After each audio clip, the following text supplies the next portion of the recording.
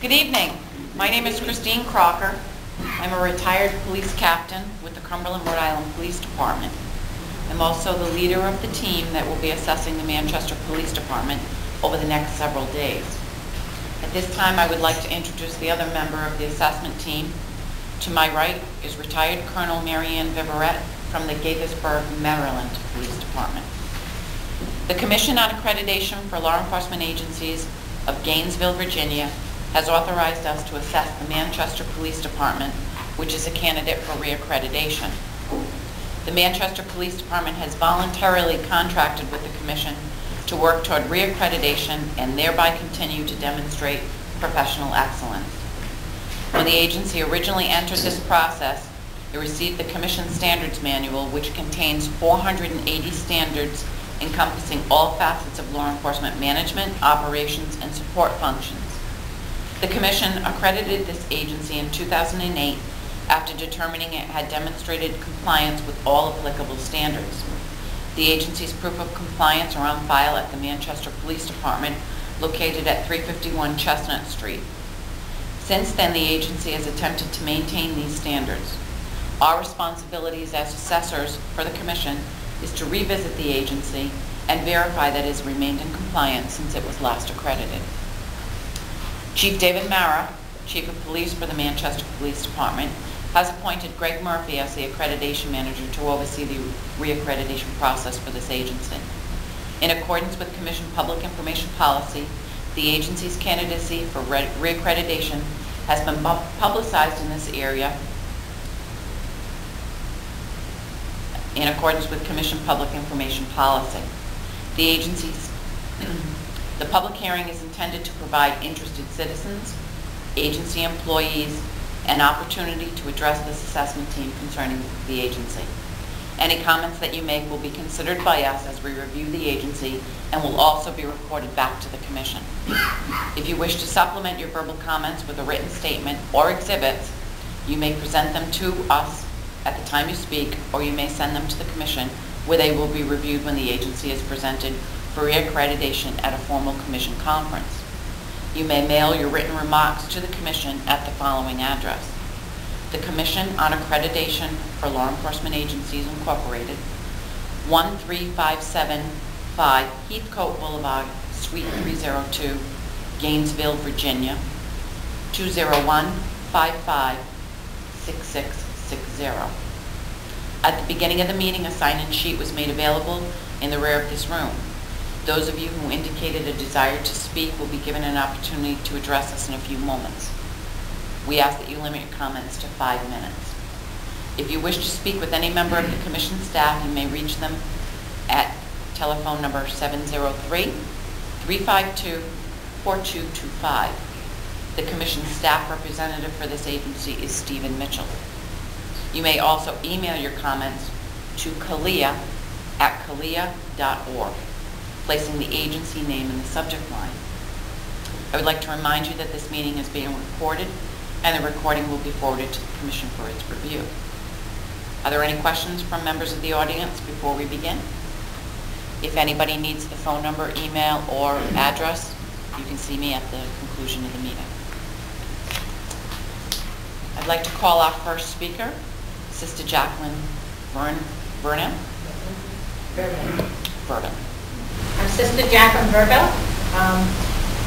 I opened a center over on the west side of Manchester called the Holy Cross Family Learning Center, and I invited Chief Mara to come over to visit so that he could meet and introduce himself to the immigrants and refugees, and he was very wonderful about doing that. He did come.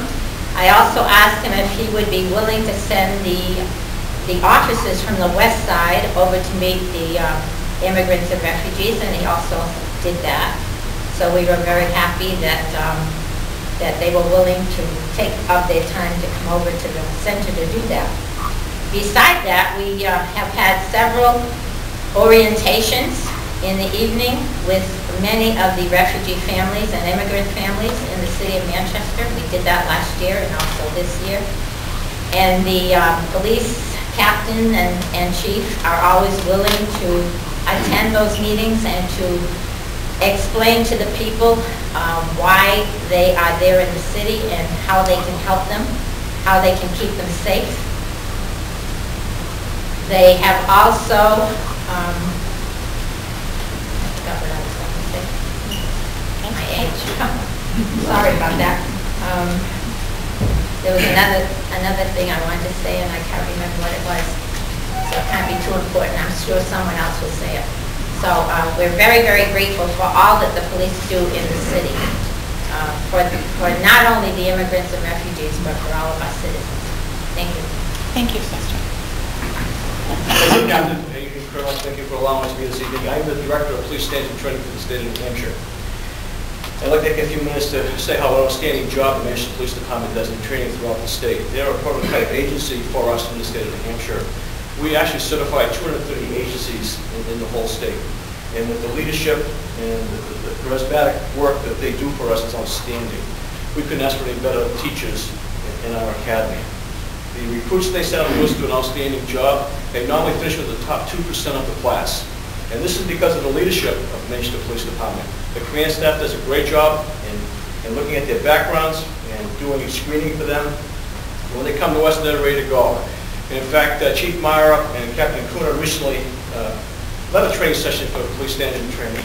Over 400 police officers from around the northeast part of the state. And for a city chief to take the time to come up there and teach with 400 police officers was outstanding. They did a great job. And we have to also thank the U.S. Attorney for sponsoring that. So I'd like to say this evening to you, and I have written comments for you this evening, is that without them, the state would be really difficult times. We are so proud to be able to stand here and recommend, and I hope, re-accreditation from the Manchester Police Department. They are basically some of the best in the state of New Hampshire. Thank you for being all we here this evening. I'd like to give you the written comments if I would this evening. Certainly. My name is Marty Bolden. I'm the Director of the City of Manchester Office of Youth Services. I also serve on the Community Advisory Board of the Manchester Police Department, the State Advisory Group on Juvenile Justice for the State of New Hampshire, and I'm a Commissioner for the Victims Assistance Commission out of the Attorney General's Office. But in my capacity as directing the city's Certified Juvenile Delinquency Diversion Program, myself and my staff have incredible access to working with the police department, particularly community policing and the juvenile division.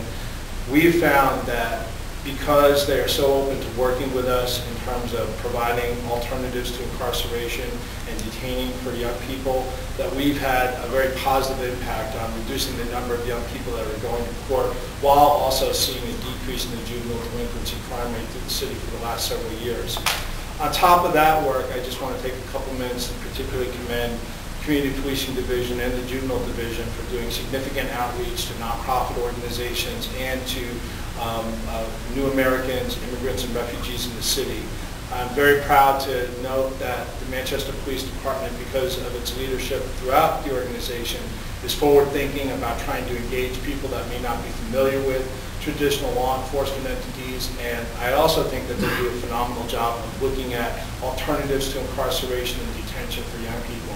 It's important also to note that Lieutenant Legacy from the Juvenile Division and Chief Mara also sit on the Disproportionate Minority Contact Subcommittee of the State Advisory Group of Juvenile Justice, and are really at the forefront of trying to make sure that policing technology is meeting community need.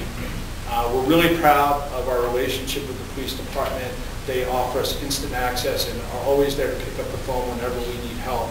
This is extraordinarily important to us because it is in our office that many times the difference between a life in the criminal justice system and a life as a productive citizen, that decision is made. And without the assistance of the police department, there'd be far many more young people in the juvenile justice system. So I wholeheartedly endorse them in their work and support you in making sure that they continue their accreditation. Thank you very much. Thank you. My name is Chief Pat Sullivan of the Goffstown Police Department, Manchester's next door neighbor to the west. I'd like to begin by saying I'm here wearing several different hats tonight. I'm here first as a chief of an accredited agency since 1992. We understand in Goffstown the dedication and need to comply with the ideals and standards of its leader, of the leader. We believe that Manchester embodies those ideas and works to strive every day like we do to do the best we can for the people that we serve. Secondly, I'm here as the president of the Hillsborough County Chiefs Association.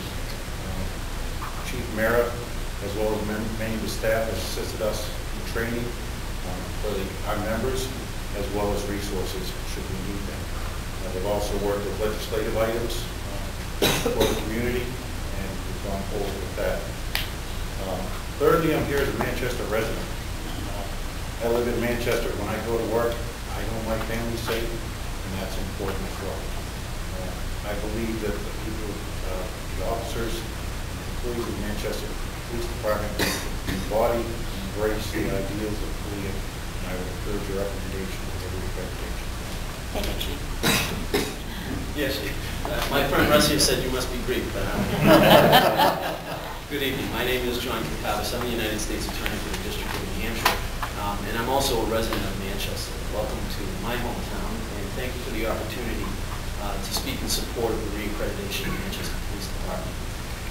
The United States Attorney's Office and the Manchester Police Department enjoy a very close relationship, both programmatically and as a matter of prosecutions. Programmatically, Manchester has a representative on our suspicious activity report review team. They attend on a monthly basis. As a result of those monthly meetings, investigations are assigned, and Manchester has a seat at that table.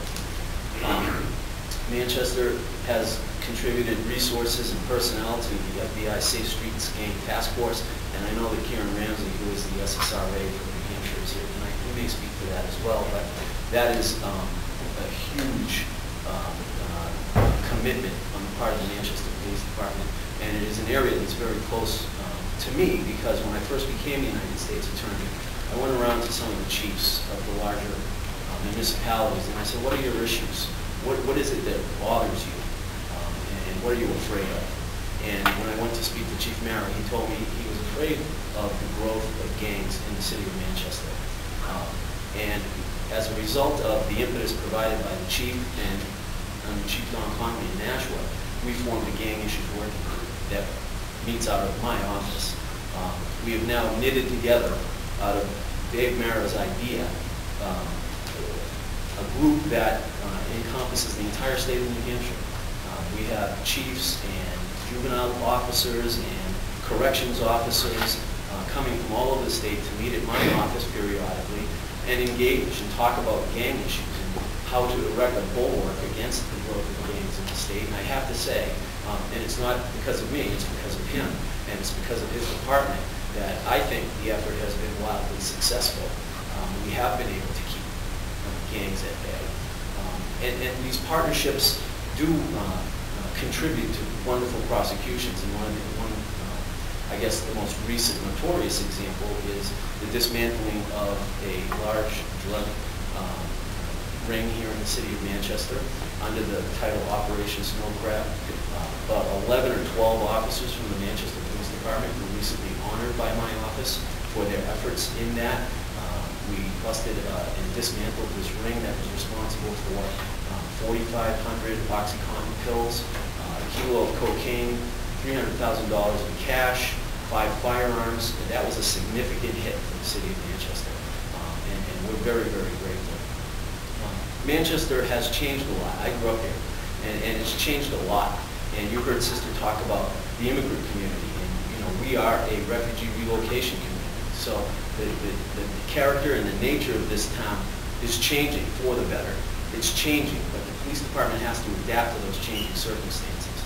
And I have to tell you, I think that the Manchester Police Department has adapted wonderfully to those changing circumstances. The community outreach is a method of violence prevention. I see Captain Riley in the back of the room. I've worked with him doing Arab and Muslim outreach a little bit, outreach to some of our African communities. It's a very progressive leadership here in the state. One example of the regard I have for Chief Mara is I just recently hosted a training, officer safety training, for 400 or more law enforcement officers from around New England. We brought in subject matter experts who were nationally recognized, and in that day-long training we were able to carve out a panel for local issues. And there were only 2 chiefs I asked to sit on the panel, and Chief Mara was one of them. And he and his Captain Robert Kuna put on a tremendous presentation. So I urge you to re-accredit Manchester, and if you have any questions, I'd be happy to answer. Thank you. Thanks. Good evening. Good evening. My name is Michael Guglielmo. I am the director of the Ball Mound Registry for New England. In 1985, I went to a West Side Montgomery Street property with a submachine gun to kill a drug enforcer. I kicked the door in, I sprayed the place with a machine gun, he dove out the window, ran to the neighbors, called the police department. Within minutes, the entire block was evacuated and it was surrounded by SWAT team, Manchester Police. I fired over 200 rounds from the machine gun, had a pistol as well, snorting cocaine, drinking alcohol. Ran out of ammunition, I surrendered. The SWAT team took me down. No injuries to me whatsoever. Nobody was injured, thank God. I was sentenced to 22 and a half to 45 years in prison. Entered the prison system with a 7th grade education. I left with a master's degree. And 5 years early, because my sentencing judge, George Papagiannis, came out of retirement, advocated my release. When I left prison, couldn't get a job as a college professor like I had done in prison. I was a dishwasher. I washed dishes for $7 an hour. Then I went to work as a roofer. Then I went to work as a cider. Then I started my own roofing company and siding company. Eventually saving enough money to start building houses. And I had a child, Giovanni. It's my baby. He was born with a genetic disorder that would kill him before his first birthday. Doctors told me if you don't find a bone marrow match for him, he will die. I said, what are the chances? They said 1 in 20,000. I said, no problem, I'll put 20,000 people in the bone marrow registry. I started a campaign to save my son that went global, did the first bone marrow drive in history of Italy. The Pope gave Giovanni an apostolic blessing. Giovanni got his match. He's alive today, he's well. To date, I've added almost 48,000 people to the bone marrow registry, and 114 people have found matches from that. 114 people got a chance to live. But for the professionalism of the Manchester Police Department, none of this would happen, because I'm dead. So I'm here as an advocate for them. They saved my life, and I want you to re-accredit them. Thank you very much. Thank you. My name is Nabil Migadli. I'm a resident of Manchester for the last 30 years. My background is social work and social and criminological research. Last September, the Manchester community presented the Community Award, Community Appreciation Award to Chief Mara and Manchester Police Department. The way it was presented that 16 non-profit organizations serving immigrants, refugees, and others decided to present the award to the chief and to the department, signed up, and we had a plaque designed, and we asked Mayor Gatsas to present it to the police department at the meeting of the mayor and aldermen. Basically, for acknowledging the global diversity of Manchester, reaching out and building trust. And reaching out and building trust actually are the main points I'd like to focus on in a few minutes. I'm a member of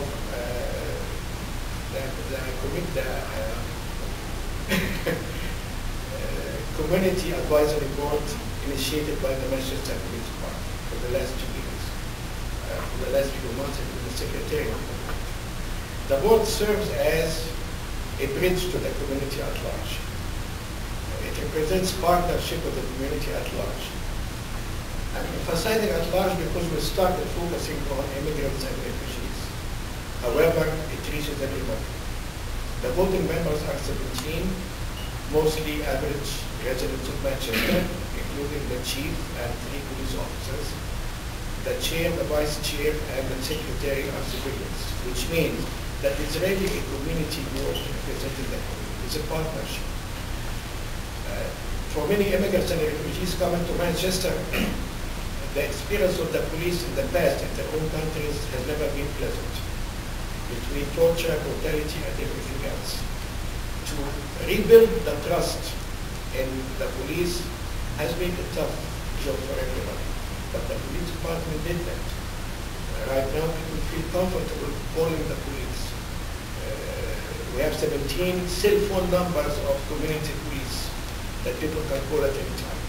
This is something that I don't think it's common or usual in any other place. Cultural barriers have been an issue. In many countries, when the police stops you, you get out of the car out of respect. Here, getting out of the car is a problem. So people need to learn, and the police also needs to learn. Building the trust has been the main achievement, I think, of Chief Mara and the Manchester Police Department. PAL, the Police Athletic League, has been a community center, literally a community center, for kids just to walk in and play and spend a good time, and talk to police officers knowing that there are people like there. The barrier of the uniform is not there. So if I give credit to Chief Mara and to the Manchester Police Department, definitely for the trust they have built. Thank you. Thank you. The City of Manchester Health Department. We've been in the city for over 10 years. We currently coordinate 75 agencies around violence and crime prevention. The police department has been a vital key stakeholder in that since the very beginning. We have members of the police department who sit on all of our subcommittees to include steering, planning, restoration, prevention, intervention, and treatment, our juvenile crime prevention initiative, the Know Your Neighbor block parties, and any ad hoc committees that come up. The police department is always there to make sure that there's presence and that they have interaction with the community. They've been proactively involved with the growing refugee new American population, ensuring that all city residents have access to the police department and officers. Their work has helped to reduce barriers to services that have existed in the past. They've also made it very clear that they feel that residents play a very vital role in preventing crime in the community, and they've encouraged residents to get involved. They have consistent communications and interaction with the city's neighborhood watch groups through emails. They also organize bi-monthly meetings with watch group captains to provide information, find out what's going on. They also, on an almost weekly basis, send their community policing officers to the local neighborhood watch group meetings, allowing residents to have one-on-one contact with the officers to share any concerns that they have in the community, for that officer to either then follow up on or provide the information to another division if that's what's more appropriate. This also gives access to the officers in a non-emergent sense, and it also allows residents to feel that their quality of life issues are being addressed. That's not something that I think is happening everywhere, and I'm very impressed with the level that it's happened here. They've also been a key partner in the Saturday Teen Night program. Teen Night is a lead-and-see program that brings together youth workers in the city to work with at-risk youth on Saturday nights. It's a youth drop-in center.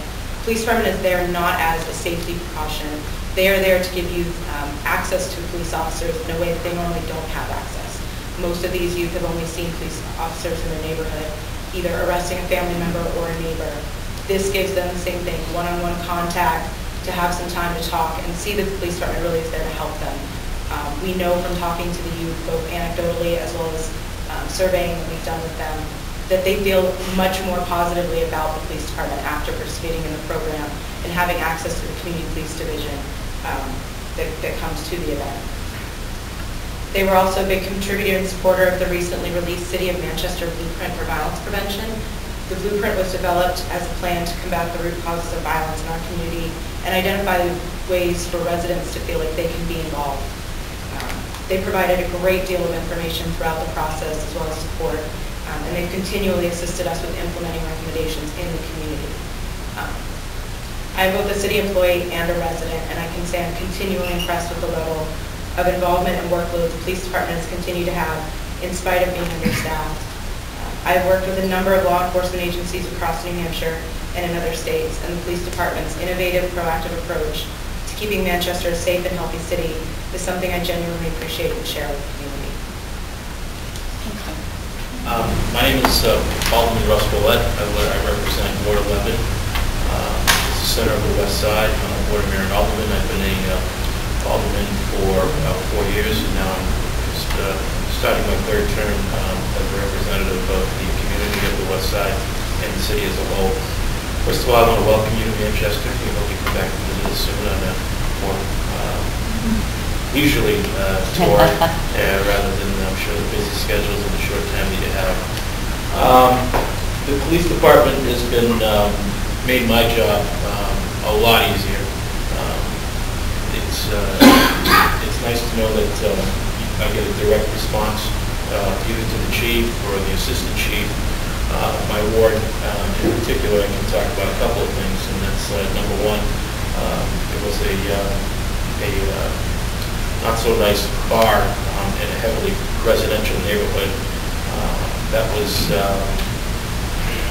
a nuisance to the neighborhood, we'll just say, and all kinds of bad activity was happening there. And I just was working with the Assistant Chief Simmons. We were able to shut that down, get their liquor license revoked, and now the community in that area has been a lot safer because of it. It's been a lot more steadily, a much more steady place to raise a family. Obviously, I'm sure you've looked at the financials of the police department, and I think that's their biggest challenge right now in this economy. It's very difficult, and we've asked them to do a lot with very little funding in terms of what the department needs. We recognize that the department needs more staff. We know that, and we're committed to helping them in reaching those goals. But that being said, the one thing I can say about the department is that they don't use that as a crutch or an excuse. This department is going above and beyond, especially now being so understaffed, which is nobody's fault. But the blame must lay with the Board of Mayor and Alderman in terms of funding. But this chief, what he did was brought each and every alderman in during the budget process and showed him a detailed blueprint of the department. Made sure that every alderman understood how the department works and why the department is set up in the manner it is. So that is, I think, his biggest accomplishment, is doing so much with so little staff. And in the future, in these next 2 years, certainly the goal is to help them out in any way we can to get the staff. And lastly, I want to talk about an incident that happened in my ward, in a very, very populated neighborhood. There's actually a high school 2 blocks down. There was a standoff that happened, unfortunately, for about 48 hours. And the police department was nothing but professional. The community during that standoff, I can tell you, felt safe. They were professional. There was a gentleman held up with a little girl with a gun for 48 hours, and the staff at the police department and the SWAT team did not panic. In my opinion, that although it lasted so long and people wanted to get done, they didn't force the situation. I think because of that, fortunately, the gentleman that was called up, lost his life, but the little girl was saved. And no other injuries have happened within the area, within the community, so or in the neighborhood. And with the high school just 2 blocks down the road, it could have been a very, very scary situation. So, with that having been said, if the Board of Mayor and Alderman, I know my colleague Alderman O'Neill's here tonight as well. And also, I did want to mention that I am a board member of the Manchester Police Athletic League. They just do fantastic things. Alderman O'Neill's the chairman. He's been on that a little bit, but I do want to say that they're top-notch in my opinion. Thank you. Thank you. Hi, my name is Diane Levine. I'm the president of the Ribbon Heights Group. We're a nonprofit organization with over 130 members. We're on the west side of Manchester. I apologize for not being as well versed as most of the speakers that have come before me, but I did want to put my 2 cents in. There's 3 specific areas that I would like to draw attention to. Number 1 is, I have to tell you that I still live in the same house I was born in. So I lead a very sheltered life. But after I lost my mom, I felt like I wanted to do something in the community. I found out about Officer Mark Ampuja, who is the head of the community policing at that time. He introduced me to the community policing program that they have. I attended 12 weeks and was overly impressed. I talked to all of my members about attending this course because I was just taken aback by how much our Manchester Police Department does. The second thing that I want to bring attention to is not only our community officers that I love to pieces. The two that are assigned to our group belong to me and my group. It's Officer Battistelli and Officer Ampuja. I'm sorry? Jajuga, sorry. Jajuga. They attend all of our meetings, and what makes me laugh is when they can't attend, it takes 4 other Manchester Police Department officers to come in and take their place. They've been very responsive to our members. We probably don't have huge issues. We have a lot of annoyances, and they're right there for us. They've taken care of annoyances that could have turned into bigger issues like drug dealers, but I mean little things like throwing trash out of a second-story house, and they go up there and they just say, please don't throw the trash out there, and the next day they move out. So we knew what was going on over there. Even the patrolmen, whether you know them or not, they're friendly, they stop when you need them. I can tell you from personal experience that I stopped an officer for what probably would be something stupid to everybody else, but was very important to me. And he stopped, and he actually took the time to help me and resolve my issue. So from a personal perspective, again, I can't say enough about the Manchester Police Department. And the last thing that I want to bring to your attention, which I know not a lot of people think about them, but I want to talk about the dispatch area. Being a watch president, I walk my dogs all the time, and I see a lot of things. And when I see things, I've got the dispatch number in my phone. I call dispatch, I tell them, this is not an emergency, but, you know, this is what's happening. And every single time I've ever called dispatch, it doesn't fall on the floor. Something happens. An officer calls me back. I get an email the next day if it's not an emergency. So I don't think there's any part of the Manchester Police Department that I could say I'm disappointed with. So I have to tell you one more personal thing. I work at home, so I'm telling you, I live a sheltered life.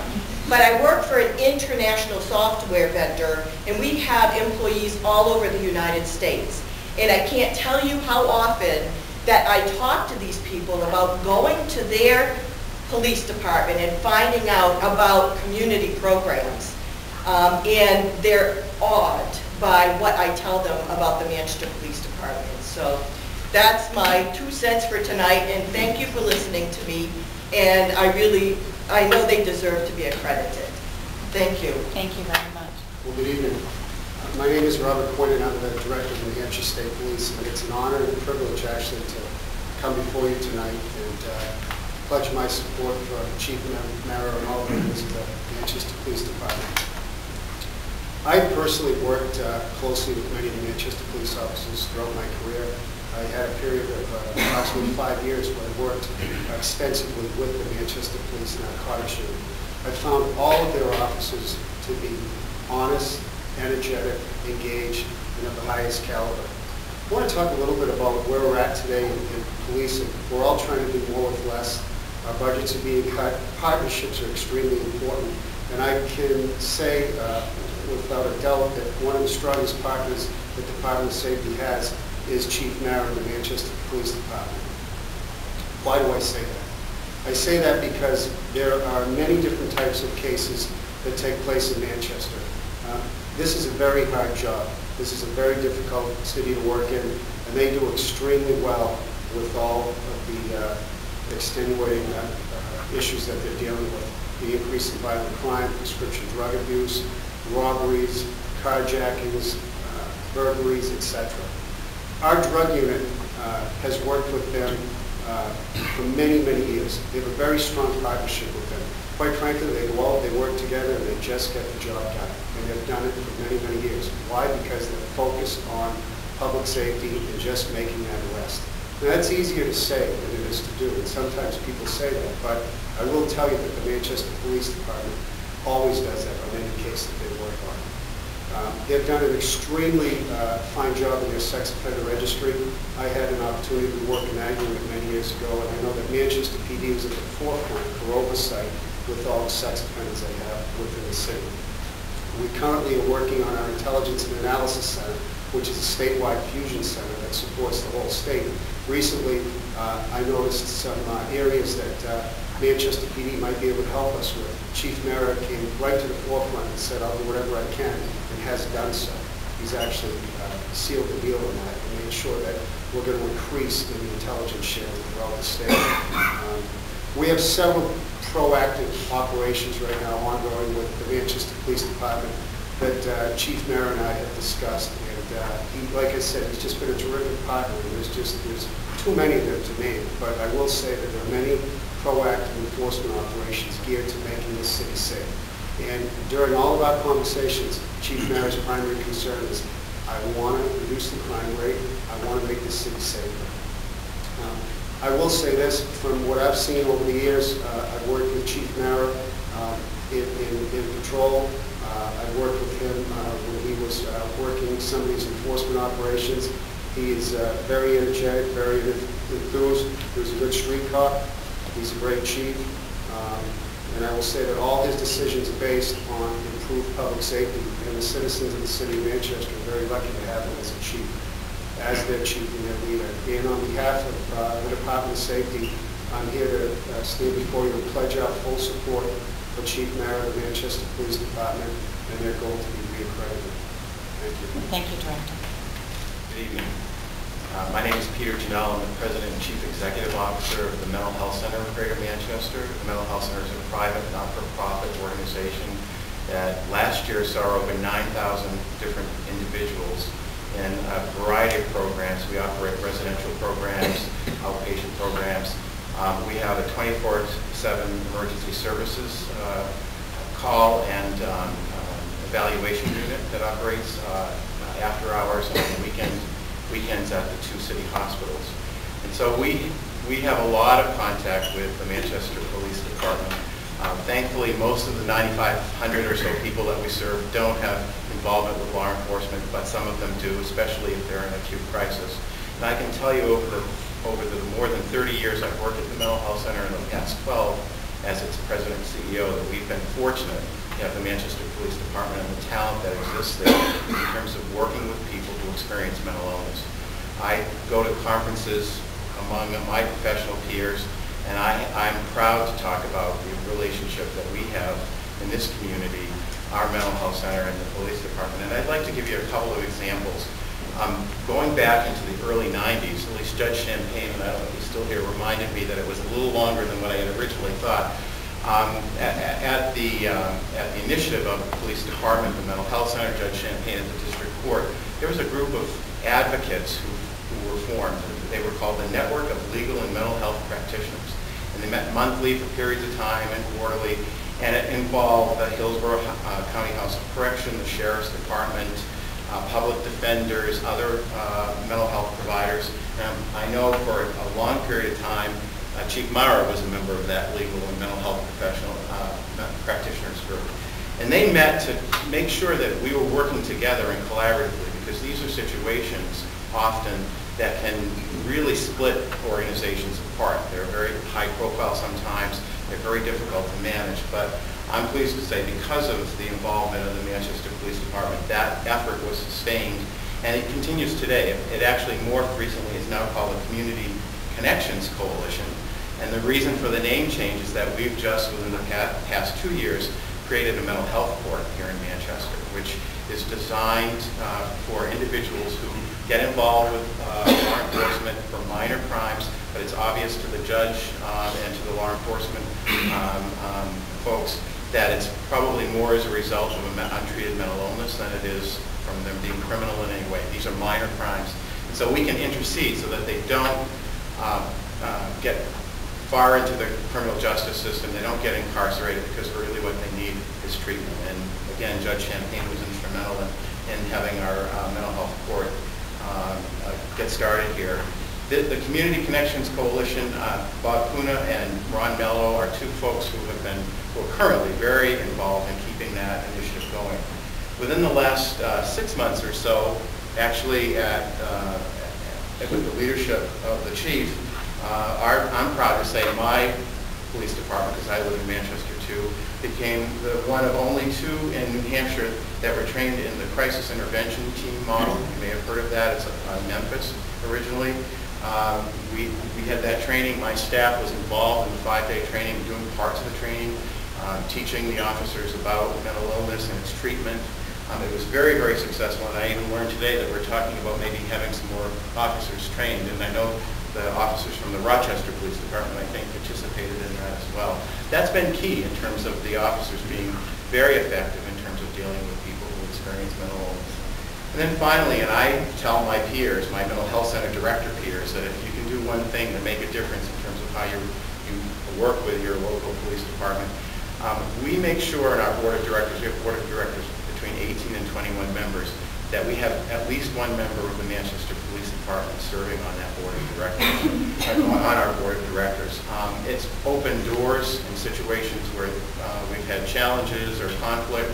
It's helped us to come to resolution very, very quickly. We know on our board of directors what's going on in the police department. They know what's going on in our organization. Assistant Chief Gary Simmons was one of the first police officers when I became a member of the management team at the Mental Health Center, who I got to know through his work on our board of directors. Currently, Lieutenant Ron Mello is a member of our board of directors. And I think that's critical in terms of keeping that communication open. Finally, I mentioned that I'm a citizen of Manchester. I've been a citizen of Manchester for almost 35 years, and I'm proud to say that I really feel safe in this community because of the work of our local police department, and I support their re-accreditation very strongly. Thank you. I'm the resident agent in charge of the Bureau of Alcohol, Tobacco, Firearms, and Explosives. I've been in that position since 2004.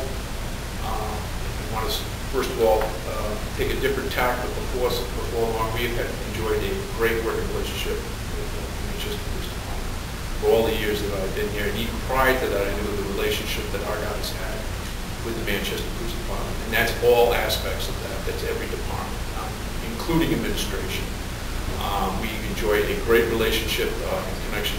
Again, we enforce some of the most controversial laws in the book, and some of the most dangerous laws in the book as well, explosives and the firearms aspect. Those things to deal with drugs.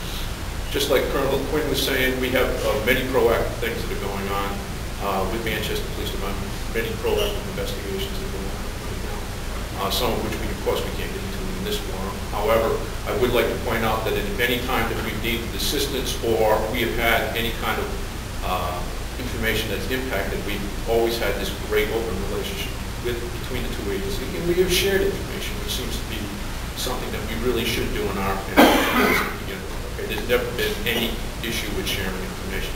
Never been any issue with sharing resources to include personnel as well. I usually take another tack in connection with these because I do it all the time.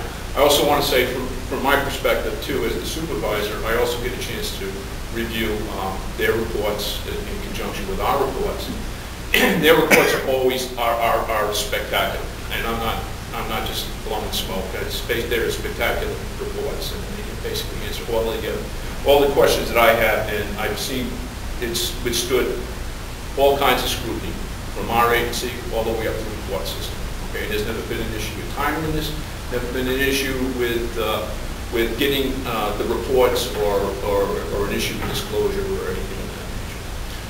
The other thing we enjoy too is we have an agreement with them, and if we are executing any kind of high-risk warrants, we've used their SWAT team many occasions. In conjunction with that, we also have with them, we've all set up an overtime Department of Justice. We have overtime grants that I shouldn't use grants. overtime funds that are expended, can be expended in connection with firearms investigations, okay, to cover the costs. And I got to tell you, from the administrative side, it's been spectacular because it really makes my job a lot easier. And, typically, whenever you're doing overtime, it could always, being in your positions, you probably know what I'm talking about, trying to get the paperwork on time, dot the I's and cross the T's. And I can tell you from Manchester, from my perspective, it's been great. There's been never an issue at all. It's always been timely. I know of instances across the country where that doesn't happen. But Manchester's always great. Whenever they come, and the federal government's notorious for new forms. And whenever there's a new form that comes out, I mean, they don't complain about it. They basically take it, understand it, get it in on time, and do what they have to, do what they have to do. And it works, and it makes my job a lot easier. They have opened their doors to us in other ways, not only in connection with information and sharing and conducting joint cases. They have also opened their door because I actually have stationed over at the police department an agent. In fact, he's here this evening as well. One last thing I'd like to point out, it goes along with the report writing, and I'm thinking that this is the property issues. Property has been spectacular, no issues at all. There's never been an issue with the chain of custody. There's never been an issue at all with respect to notating the property reports. And I'll just end it with that, and basically said that I'd like to see them, continue with their accreditation. And thank you for having me. Thank you. Hi. Eva Castillo, I'm a community activist, and I am a new member of the, commission, the police commission in Manchester, and I'm also a member of the community advisory board. So usually I come to complain, but today I'm proud to come in support of Manchester Police Department. I'm a resident of Manchester, and I think the police department is doing a superb job at reaching out to the community at large. Thanks to the leadership of Chief Mara, previously disengaged people like minorities and immigrants such as myself, we have been included and we feel part of the community. We feel represented and we feel that our concerns are being heard. Like Nabil said, we come from places where you do not trust the police, you stay away from them because they can hurt you. So, and we carry that here. And previous to Chief Mara's efforts, that's pretty much what it was like, Maybe it was in our head, but we stayed away from them, and whenever we had contact with them, it was negative contact. They have really done a tremendous job at building community. And by having us together with them, sharing as human beings, we've been able to bring down a lot of barriers, and on both sides. Because also Manchester was not a diverse place, and now it's becoming a lot more diverse, and there's always hesitation and doubts about how to approach one another, and there's a lot of misconceptions on both sides. So I think the Community Advisory Board has served as a platform for us to understand each other and to build mutual respect and understanding, because now officers are more used to having people that talk funny like I do, and that dress differently, and maybe we have different cultures or customs that you don't quite understand or don't quite like. That's okay, And now I'm proud to say that we serve as a model for the rest of the state. Also, I'm the mother of a Mexican boy that is a product of the police athletic group. That kid grew up in the inner city, and his brothers were basically really thugs. They got in trouble and they ended up in jail fighting drunk and all that. But thanks to the PAL program and the officer that run the PAL program that mentored him, he was able to pull away from what would have been a terrible destiny. And he now is the first person in his family to graduate from high school.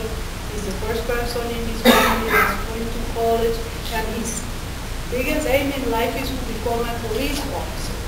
So he studied criminal justice, and if he keeps it straight, he's gonna make it. He's never touched alcohol when all his friends are getting drunk since they're 14, 15 years old.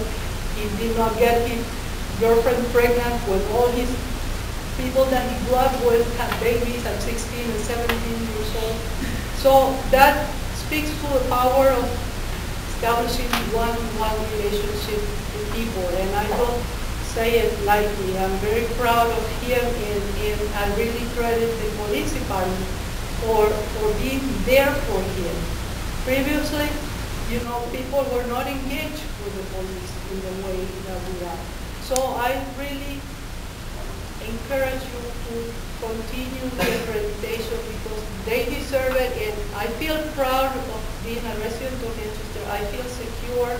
They do a great job keeping us safe, and they work for everybody, and now I really feel like I'm included in that everybody. Thank you. Thank you. Thank you for your time today.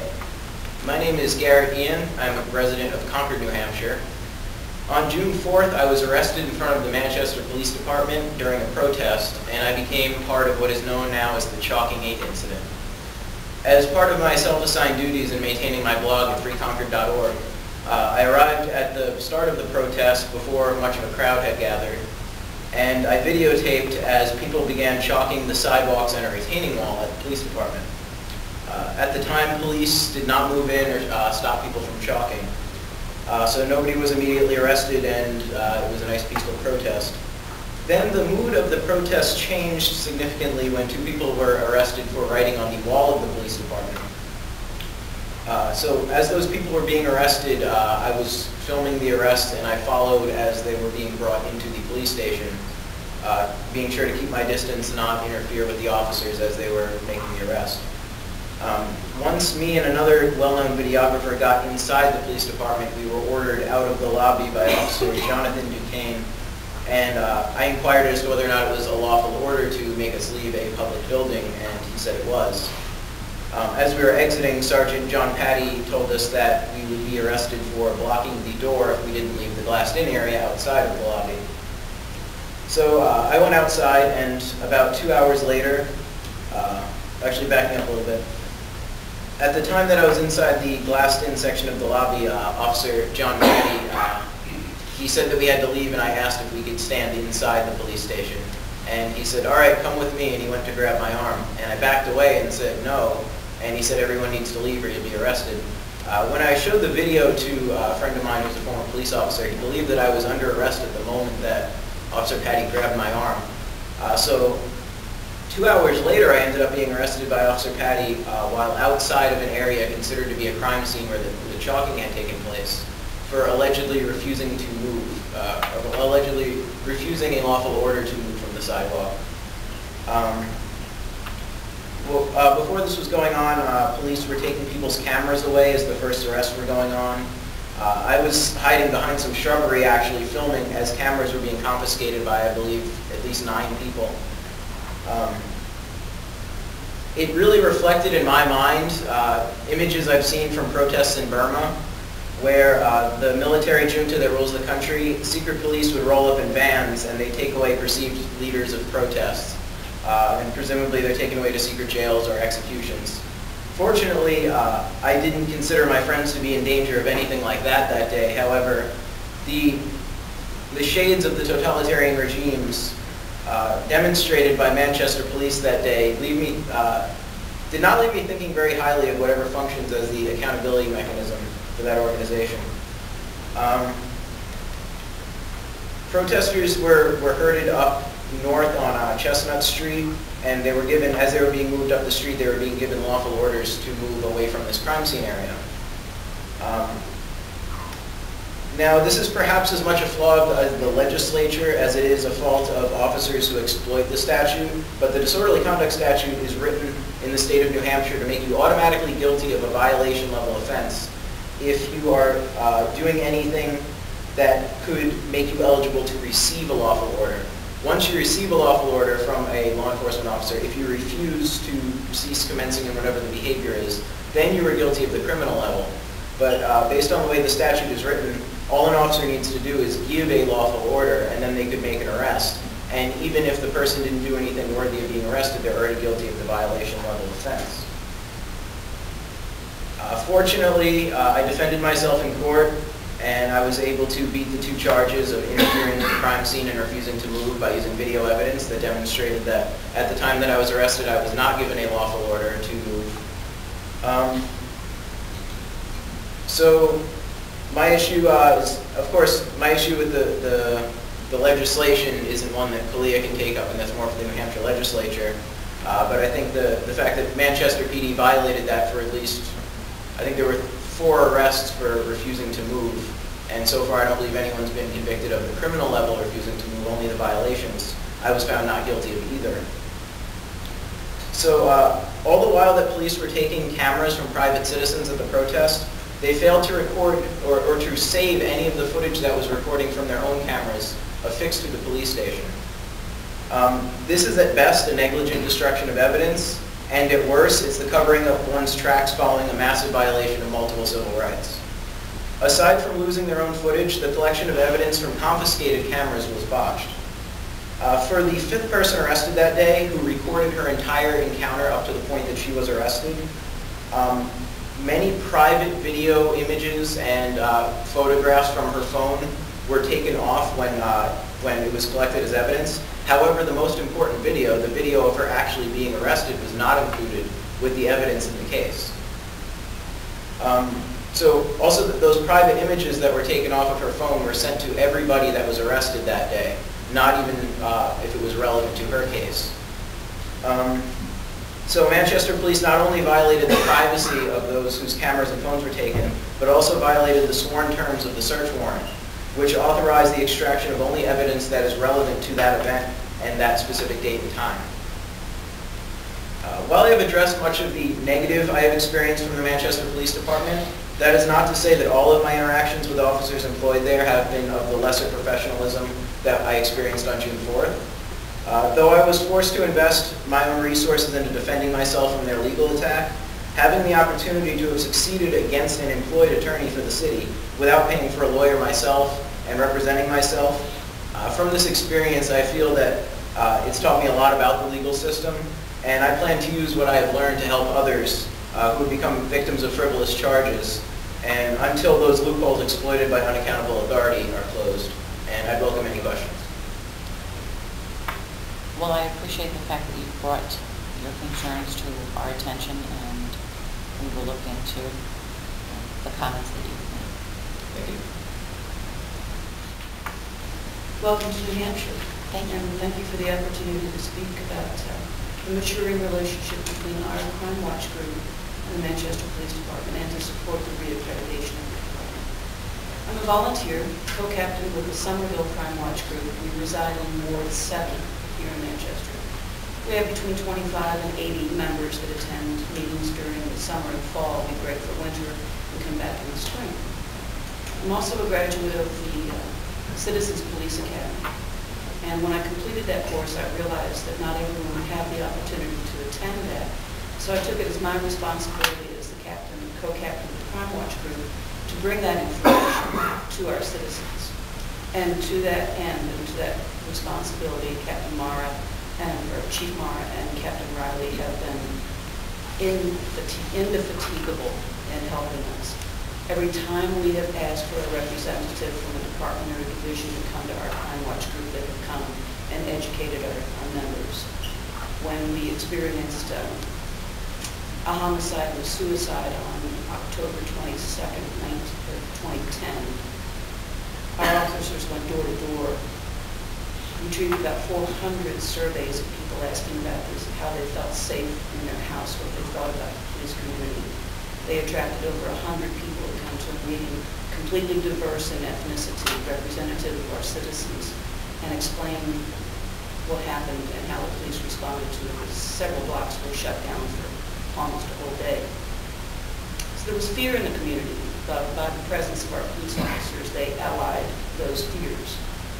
When about 120 new students came to St. Anthony's Middle School, we were concerned about sexual predators living in the neighborhood. And without hesitation, Captain Riley assigned the chief or the representative from the sexual offenders to come and speak to our group. There's a bar on Wilson Street under whose roof almost everything that is evil had occurred. There were 2 bodies murdered and lying in the streets of Wilson and Somerville Street, and the Manchester Police Department effectively shut down that bar and prevented at least a dozen people who I know personally who were ready to leave the neighborhood because of their fear of safety. So our group has been in existence for 3 years now. We reformed after several years of being inactive. At the beginning of our meetings, people didn't realize the change in the nature of crime in Manchester. A lot of our older citizens never locked their doors. And by a show of hands, we asked who was locking their doors, and maybe 2 hands went up at the beginning of our meetings. Now every hand goes up. So the safety of our citizens has increased, directly related to police officers and the representatives of the police department, Chief Mara and Captain Riley, have sent to us. It's a deep educational process that's going on. The first year we were together, people were complaining and wanting to know why crime was not being solved, and it's a waste of time to call the police department. Now we know the process of investigation. Now we know how long it takes to find the real criminals. Now we know who's in our streets. We know our community police officers. We can call them directly through their cell phones. It has immensely increased the safety of our citizens, and I fully support the re-accreditation of the department. Thank you. You're welcome. Good evening, Colonel, Captain. Welcome to New Hampshire. My name is Ernie Yarrington. I'm a senior special agent in the United States Bureau of Alcohol, Tobacco, Firearms, and Explosives. I'm also a resident of Manchester, and for the most part, I grew up here. In my 29 years as a special agent with ATF, I've had the fortunate opportunity to work with several federal, state, and local agencies throughout the United States. I returned home in January of 1991 here in Manchester. I quickly developed a rapport with Manchester Police Department that, quite frankly, I consider myself extremely fortunate. I have a desk there, an email, computer, phone, and as such, I have worked hand in hand with them in a myriad of investigations, culminating in successful prosecutions ranging from homicides, shootings, firearms trafficking, narcotics trafficking, burglaries, home invasions, I mean the full gamut. And as I said, I've been very lucky working with a number of tremendous federal, state, and local agencies, but I have never experienced a more professional, competent, thorough, and compassionate agency than the Manchester Police Department. And I don't know if the people of Manchester really appreciate the job that they do. I've been present for the last 2 re-accreditation panels, and I closed in saying that if I ever had to do it all over again, and if I couldn't be an ATF agent, I would want to be with Manchester Police Department. Again, thank you for giving me this opportunity to talk about our relationship with the police department. I live in, our church is in the center of the city. It's an inner city parish. And we had house meetings, and at the house meetings, people were worried about safety and some other things that were coming up because we are a multicultural parish with immigrants from all parts of Latin America, from Vietnam, from Africa, French Canadian, and our English-speaking population. So after the house meetings, we, through Ava Castillo, we invited the police department to come and to talk to our people. And comes Chief Mara and Captain Riley both came, and they talked about the necessity of having confidence in the police department so that crimes could be, that people would give information and also report crimes. But they also heard the, especially the undocumented Latin community and their horrible fear of the police department becoming agents of immigration. And Captain Riley, Mara, wrote up after that, wrote up a policy of when you ask for documents, the police people out on the streets. And he came back to our church again with 80, 90, 100 people came to the meeting. He explained to them the policy.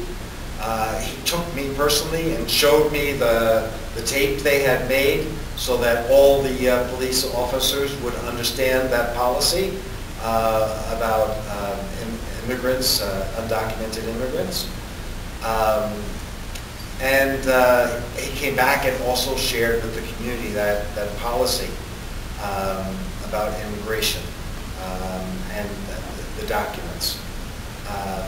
And then finally they came back with the third meeting with the congregation, with the people who patrol the area around the church. And we had a chance to meet those people. We have a Vietnamese Tet celebration every year. The police always come and are there present at that celebration. So the relationship has really been a wonderful relationship, helping to try and create confidence between ourselves and our people and the police. And the Chief Mara and Captain Riley have been wonderful in helping us to do that. And it's important for the people, and it's important also for the police department. But they were very cooperative and continue to be very cooperative with us in helping to alleviate some of the fears and also helping people to have more confidence and to know each other so that we can talk and communicate when that has to happen. So I want to continue to ask that that this accreditation come through for them, because they have shown to us their professionalism and their real concern to listen to the people of the inner city. Thank you, Father. Thank you. Good evening. Welcome to Manchester. My name is Tim Seuss. I'm the Public Health Director for the City of Manchester. And I just want to take a minute and leave you with a couple of examples about the working relationship between the City of Manchester Health Department and the City of Manchester Police Department. And I will also say I'm also a resident of Manchester and have been for my entire life. The first example I want to share with you is really our police department's commitment to the public health preparedness program in the City of Manchester. For the past 10 years, we've worked hand in hand with the police department to make sure that our community could appropriately respond to a public health emergency in a timely manner. The police department's been an active member of our Public Health Preparedness Advisory Council, which is a regional group that develops the emergency response plans in response to a public health emergency. And whether the plan was for pandemic influenza, isolation and quarantine, medical points of dispensing, or emergency sheltering, the police department has not only been involved in the preparation of the plan, but has flawlessly executed their duties during both drills and real-life emergencies. And for that, I can tell you that I am very, very thankful. The second example I want to talk about briefly is a very non-traditional partnership we have with the police department, and it's through our Division of Chronic Disease Prevention and Neighborhood Health. Specifically, the Community Police Division is very active in our Healthy Eating, Active Living program and our Safe Routes to Schools program. Recently, as you heard Barbara Miles say, the police department helped us in collecting over hundreds of door-to-door resident surveys about what the quality of life issues were that residents were faced. Believe it or not, the health department and the police department co-presented these findings at the statewide Healthy Eating Active Living Conference this past year, which really highlights the police department's commitment to building healthy communities and improving the neighborhood quality of life in Manchester. In addition, with the Safe Routes to Schools program, we've worked specifically around the Wilson Street Elementary School to promote pedestrian safety. They've completed targeted pedestrian safety operations to increase enforcement of traffic violations in the school zone and routinely provide bike helmets, fittings and safety education at community-based events such as family education nights and neighborhood block parties. I often joke with the community police guys that they are really public health people. They just don't know it yet, but we're getting them to come around. I'm proud to work and live in a city where its police department is committed to not only protecting the safety of its residents, but also improving their health. And with that, I would urge you to look favorably upon their re-accreditation. Thank you. Thank you for allowing me to speak regarding the Manchester Police Department. The Secret Service has two missions, a protective mission and an investigative mission. And we rely heavily on the Manchester Police Department. Manchester, being a major city in New Hampshire, sees many presidential and vice presidential visits throughout the year.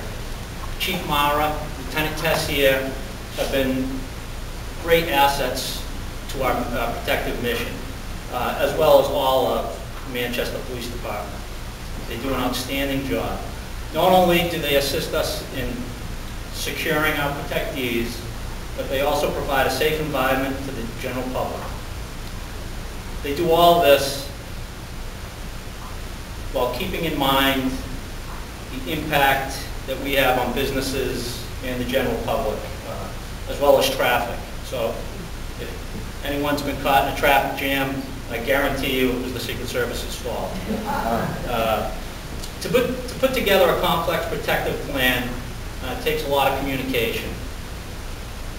Manchester Police communicates very well, not only with the Secret Service, but all the other entities involved, whether it be the military, the state police, and the surrounding cities that these protectees visit. We have a great working relationship with Manchester Police. They are professional and a very capable police department. They're also very fiscally responsible. And what I mean by that is they don't just flood an area with police officers and call it secure. They put the time in, many hours. They walk around, they think of all sorts of scenarios that could possibly happen, and they put an adequate amount of uniformed officers in strategic areas rather than just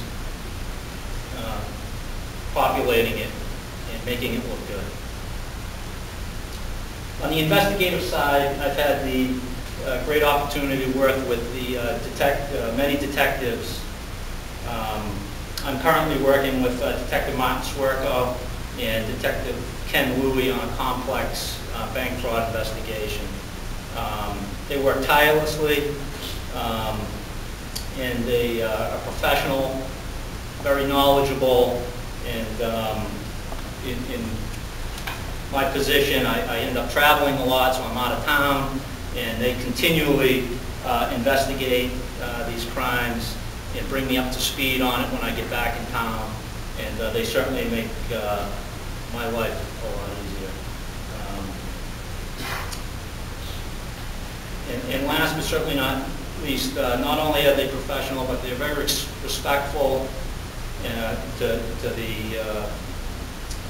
witnesses, to suspects, to victims, and defendants. They treat everybody with respect and dignity. And I highly recommend that they get re-accredited. Thank you.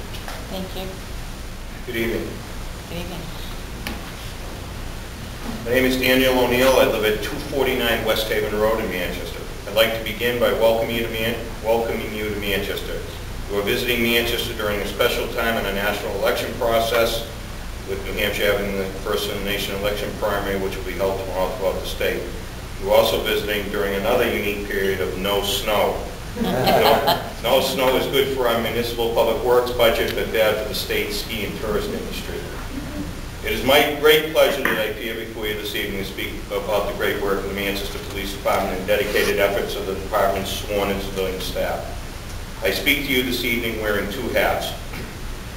First, I currently serve as an alderman at large in Manchester and have so for the last 14 years. Over that time, I've had the honor of serving with and working with the men and women of the Manchester Police Department.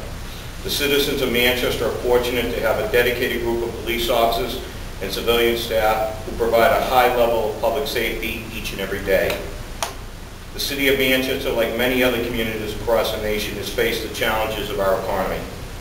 Despite not having all the resources needed to protect our citizens, the men and women of the Manchester Police Department, led by Chief David Mara and Assistant Chief Gary Simmons, have stepped up to those challenges and continue to make Manchester a safe community to live, work, and visit. They are to be commended for their efforts. I also appear before you as the chairman of the Manchester Police Athletic League. One of my colleagues spoke about that earlier. Since 1992, MPAL has served thousands upon thousands of young people from across our city. Since 2004, we've been able to provide many of those services at the Manchester Police Athletic League Officer Michael Briggs Community Center. During this economic downturn, it would have been easy for the department to move the MPAL officer, Richell, back to the patrol division. Chief Mara, as part of his continued overall commitment to community policing in our city, has chosen to keep Officer Rell assigned to MPAL and allow MPAL to continue to serve the young people of our city. I urge your favorable consideration of re-accrediting the Manchester Police Department and would welcome the opportunity to answer any questions you may have. Thank you. Good evening. My name is Eddie Edwards. I'm the Director of Liquor Enforcement for the state of New Hampshire. I want to welcome you to New Hampshire and the city of Manchester. Much has been said, comments that I would reflect on, I guess, probably going last. But one of the things I want to kind of echo is some of the themes you've heard tonight, starting with partnerships. The city of Manchester has the largest number of liquor licensees in the state. And because of their efforts, we have been able to keep liquor law violations down in the city, which is a tremendous task, as you know. Establishments that do not operate according to the law present problems in DWIs, violence, pregnancy, and first of all, issues associated with those things. So the partnership that Manchester has lended itself to has been a great benefit to the state of New Hampshire. As an agency that's going through the accreditation process, I can tell you that it's very grueling, and I have personally had my staff work with Manchester to prepare our agency to go through this process. So that's been a great benefit to our organization personally.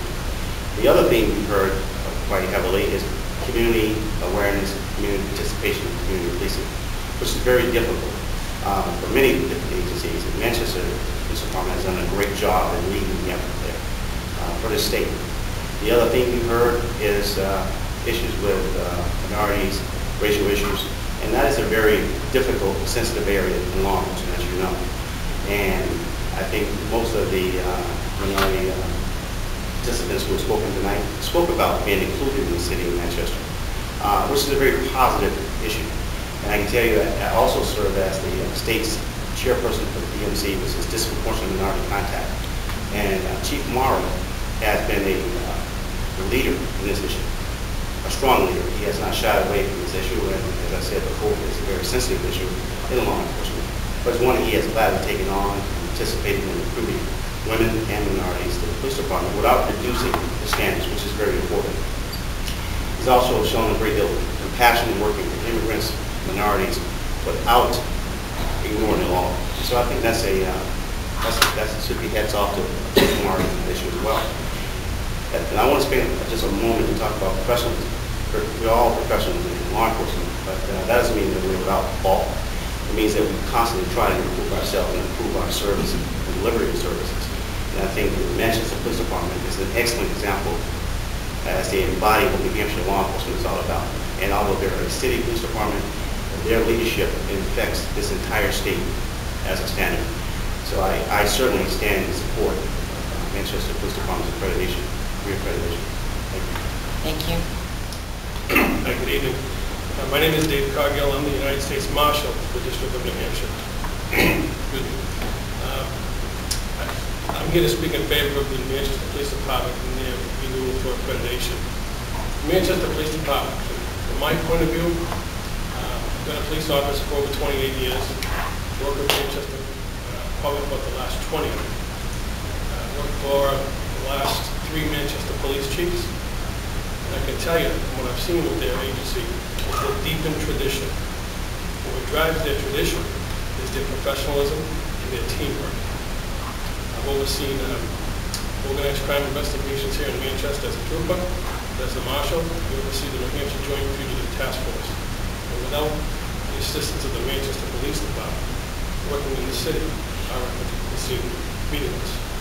They're a great organization, and I truly support their efforts. Thank you. Tell you what, there are very few chiefs in this state that can get my first name. Good evening, Captain, Colonel. Welcome to New Hampshire. Welcome to Manchester. My name is Kieran Ramsey. I am the Supervisory Senior Resident Agent in charge of the New Hampshire offices of the FBI.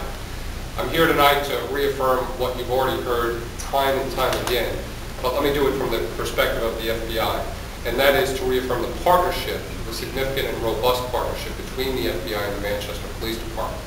That partnership extends not only in the countless joint investigations that we regularly commence, but also in the participation of mutual task forces that we have here in the state, here in the city. In regards to task forces, let me start with the Joint Terrorism Task Force. Since 2004, the Manchester Police Department has been a full-time participant on the Joint Terrorism Task Force, or the JTTF as we like to call it. The JTTF's mission is certainly focused on maximizing state, local, federal partnerships to really disrupt terrorist activities in the state and certainly to prevent any terrorist act that perhaps could happen. Since their participation, since 2004, Manchester police detectives working alongside FBI agents have resolved countless predicated assessments into terrorist activities here in the Manchester area and really throughout the state. They continue also to lead the efforts with FBI agents in resolving and investigating full national security investigations into terrorist financiers and terrorist facilitators believed to be here in the state. Again, their efforts are very impressive alongside our own agents. As well, the Manchester Police Department since 2008 has been a full-time participant on the New Hampshire Safe Streets Gang Task Force. Now, the Gang Task Force was really formed in 2008 pursuant to the leadership of the Manchester Police Department.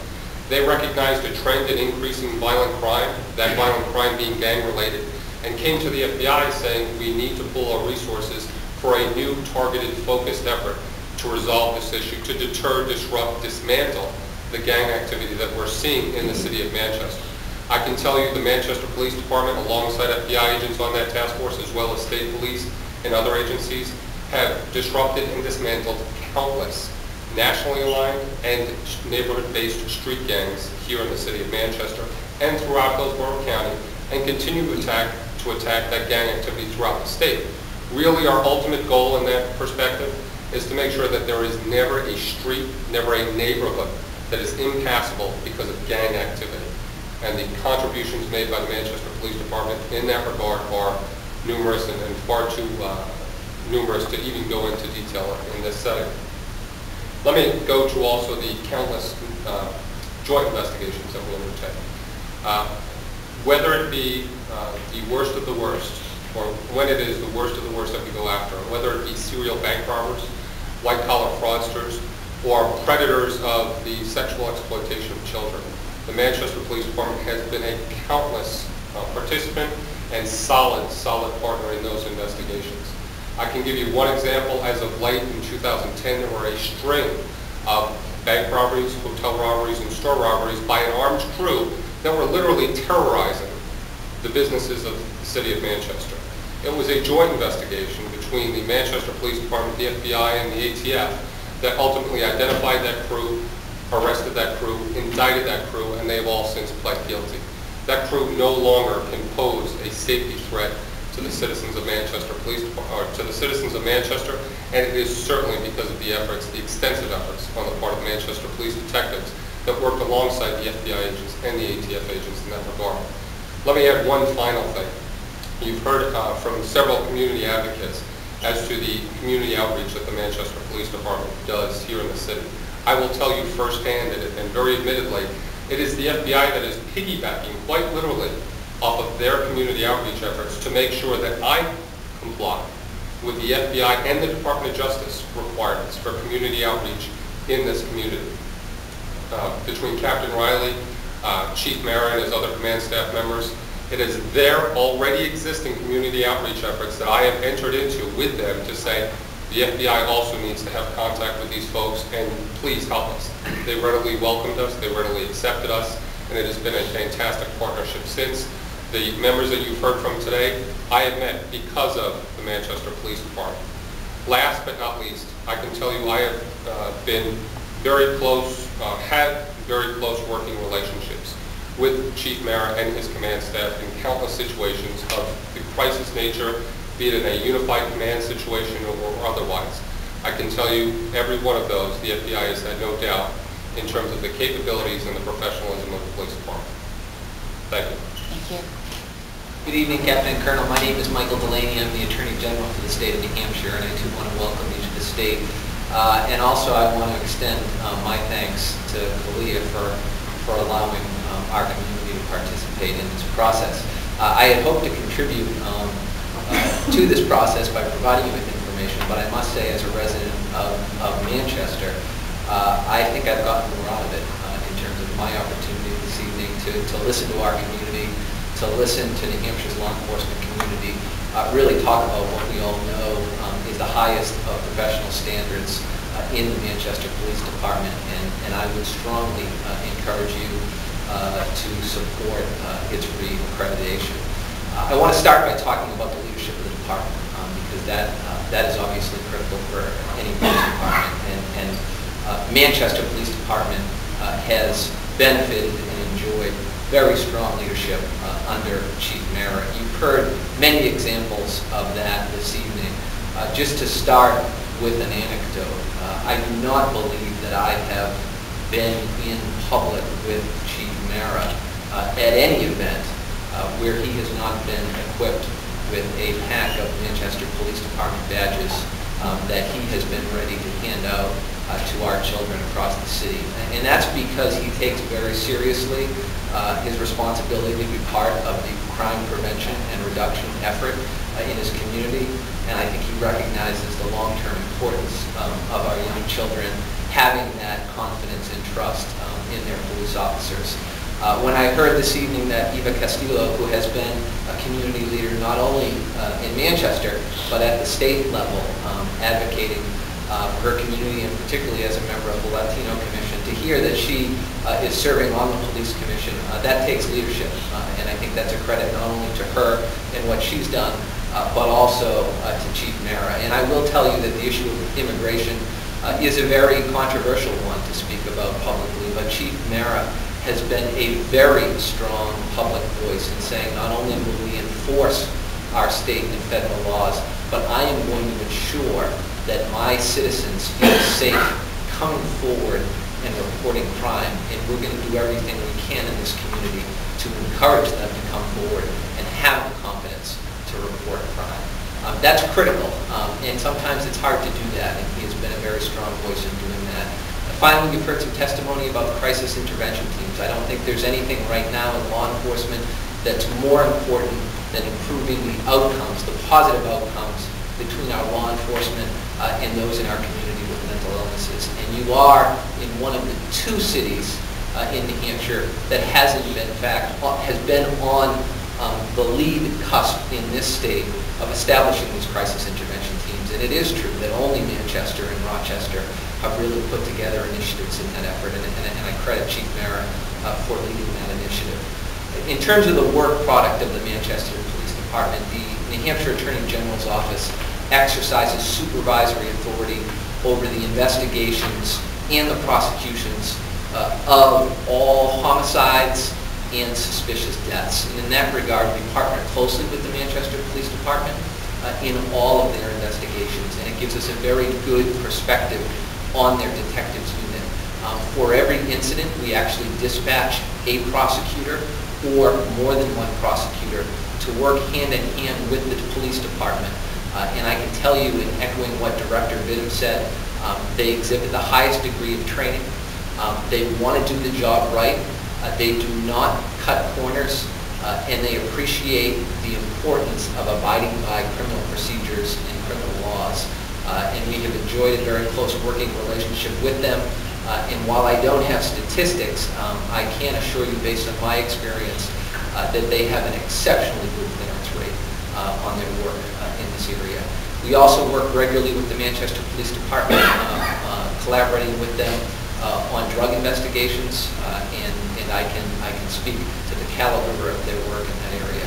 I'm not going to repeat what other individuals have said about community outreach. It's obviously there.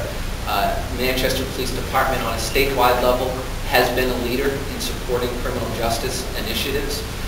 They have consistently worked closely with me as the chair of the Governor's Commission on Domestic Violence and Sexual Assault.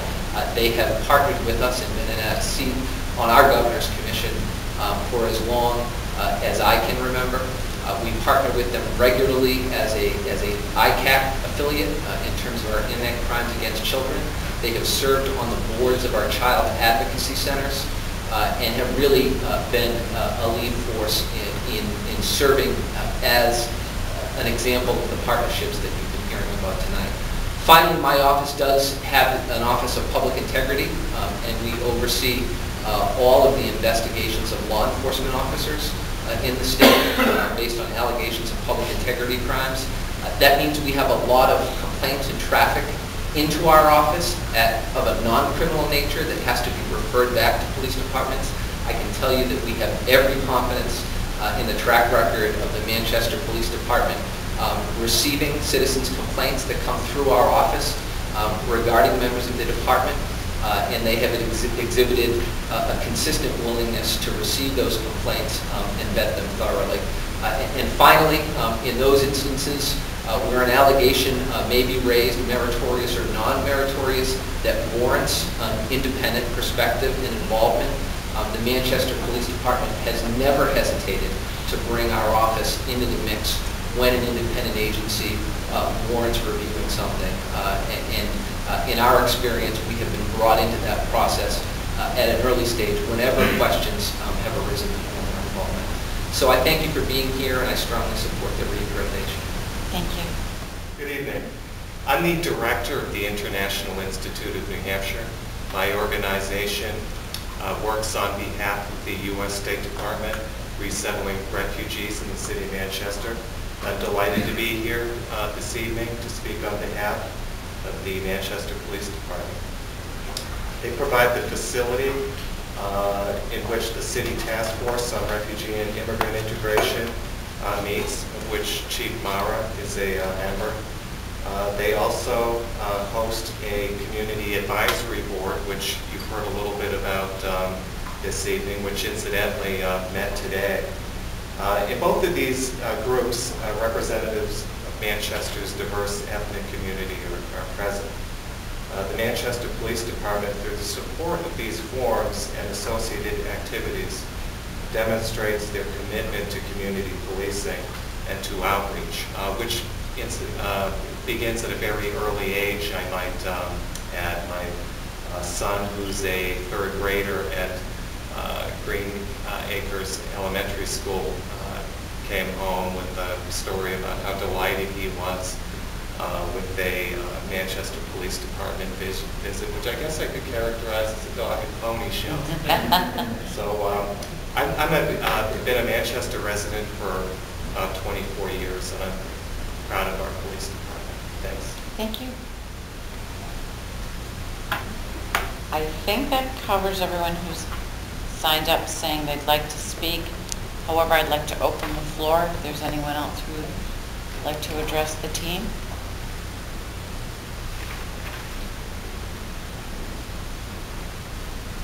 With no one else ready to address the team, I'd like to thank you all for coming out to provide us with your comments concerning the agency. And I apologize for anybody's last name that I have changed or altered with my inability to properly pronounce them. And we will call this public hearing to a close at 9:02 p.m.